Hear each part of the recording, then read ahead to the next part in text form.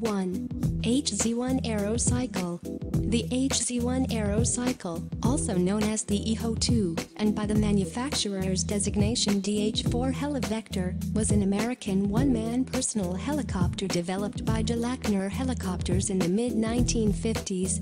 Intended to be operated by inexperienced pilots with a minimum of 20 minutes of instruction, the HZ-1 was expected to become a standard reconnaissance machine with the United States Army.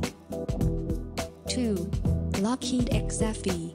The American Lockheed XFV, sometimes referred to as the Salmon, was an experimental tailsitter prototype aircraft built by Lockheed in the early 1950s to demonstrate the operation of a vertical takeoff and landing fighter for protecting convoys. 3. Vought V-173. The Vought V-173 Flying Pancake, designed by Charles H. Zimmerman, was an American experimental test aircraft built as part of the Vought XF5U Flying Flapjack World War II United States Navy fighter aircraft program. Both aircraft featured an unorthodox all-wing design consisting of a flat, somewhat disc-shaped body serving as the lifting surface. 2 piston engines buried in the body drove propellers located on the leading edge at the wingtips. 4. The Tacit Blue. The Northrop Tacit Blue was a technology demonstrator aircraft created to demonstrate that a low observable stealth surveillance aircraft with a low probability of intercept radar and other sensors could operate close to the forward line of battle with a high degree of survivability. 5. Stipa Caproni.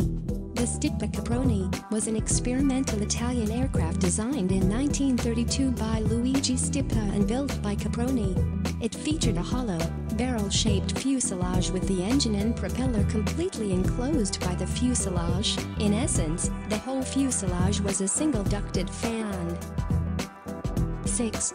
MIL V-12. The MIL V-12, NATO reporting name Homer, remains the largest helicopter ever built.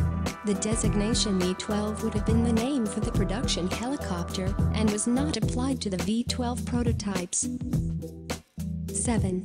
XF-85 Goblin.